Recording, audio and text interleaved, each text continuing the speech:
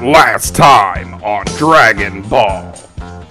After the epic showdown between Son Goku and the evil offspring of Demon King Piccolo, the Z-Fighters were once again left in peace. Shortly after the tournament, however, Son Goku and his fiancée Chi-Chi got married, and there was a huge ceremony with all their friends and family. During this time, fortune teller Baba decided to have a little sneak peek at what the future had to offer, and what she saw left the old woman in complete shock. What did Baba see? What challenges will our heroes face? Find out now.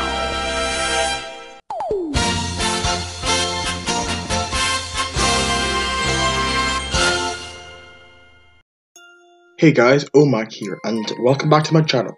Today we'll be discussing what would happen if Fortune Teller Baba warned Goku / the Z-Fighters. I came up with this idea while watching the episode of Dragon Ball which shows Goku and Chi-Chi's wedding. You know what? I'll just show you the clip. But what future lies ahead for the newlyweds? The future? Well, it couldn't hurt to take a peek.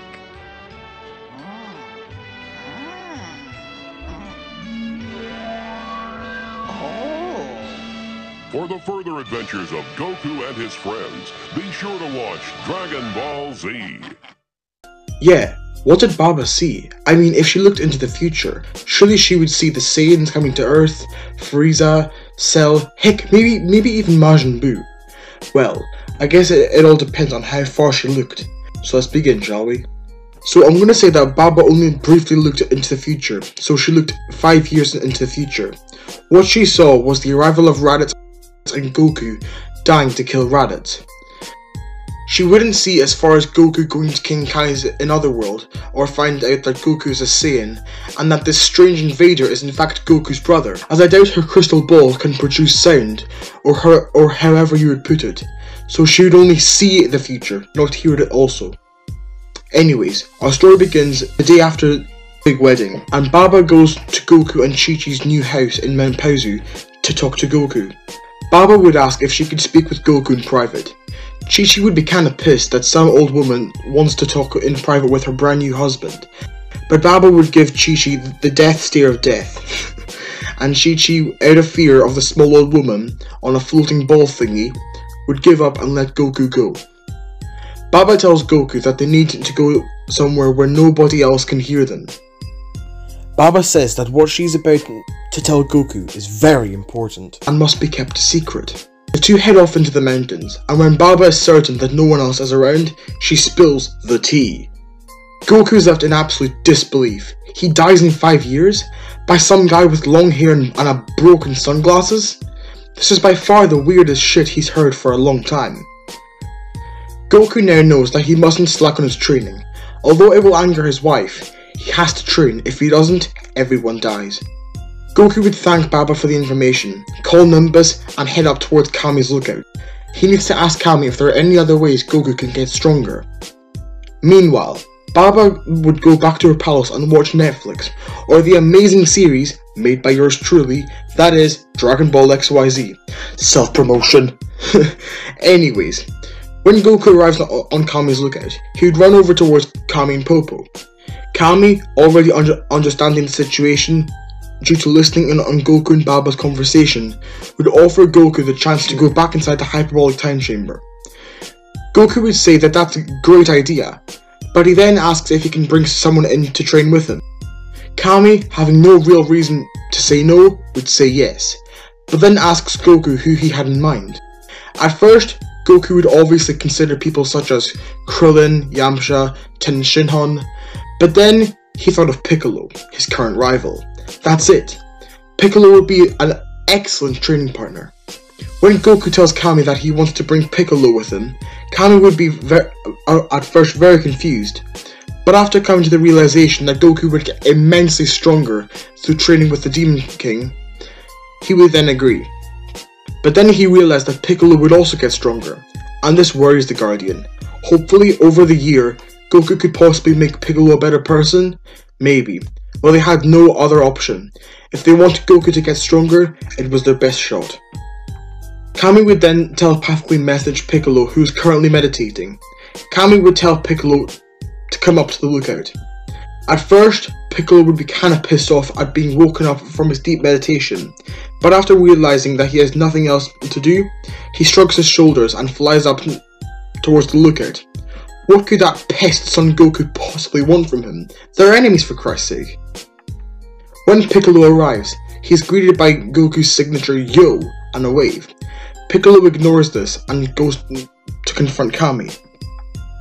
After Kami explains everything, Piccolo also wants to fight this strange person that's scheduled to arrive in 5 years. How dare they attempt to take over the Earth? This planet is his, not some weird hedgehog man. Anyways, Piccolo would agree to train with his rival Goku. If it means that he could get stronger, maybe even strong enough to kill Goku, he would have to act all nice.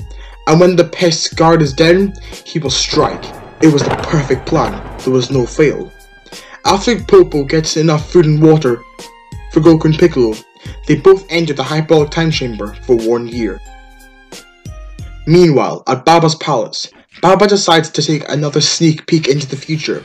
She only meant to look a year or two into the future, but her ball malfunctions, and she sees it further into the future than she wanted to.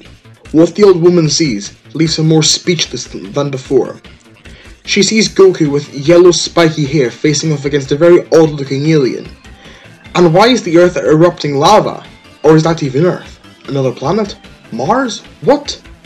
The ball then jumps another few years into the future, and we see Goku with long golden hair, for some reason, fighting a weird pink child?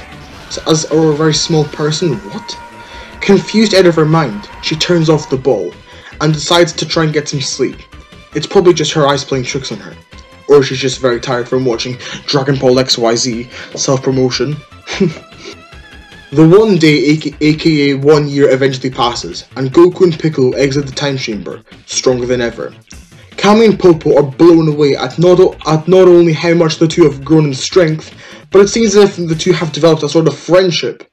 Piccolo does not look as hostile and menacing towards Goku as he did previously, and Goku, he's just Goku, nothing's changed for him really. Goku would then ask Kami if there are any other ways that they get stronger. Kami would say that there is a way they can get stronger, but this time their training would last more than a day. It would take at least a week to get to the place of training. Goku would then say that he didn't care how long it took, they had to get stronger. But Goku, said Kami, shouldn't you go and see your wife, that you married hardly even 2 days ago? We still have 5 years to train, according to Uranai Baba. Oh, yeah, says Goku. I kinda forgot about that. Kami face palms, seconds before Goku calls Nimbus, and flies home to see his almost forgotten wife Chi-Chi. And that, my friends, is a good place to end today's video. I hope you all enjoyed. If you did, be sure to smash the like button and subscribe, as I'm trying to hit 1K by December, because there's a certain video that I have planned if we ever hit that huge milestone. Also, I'm sorry for the lack of uploads the past 2 weeks. The reason is that where I live, schools have reopened, sadly, and during lockdown, let's just say I didn't do much of the online work, and I have a lot to catch up on. So it's really difficult trying to find a balance of doing schoolwork and making YouTube videos. And don't worry, part 2 won't take nearly as long as this video did, as it's already scripted. Also, huge thanks to my friend StevDes for his awesome voice acting at the beginning of the video. Definitely go check him out. He makes what-ifs similar to mine. That's all from me for today. Thanks for watching as always. Bye for now. Cheers.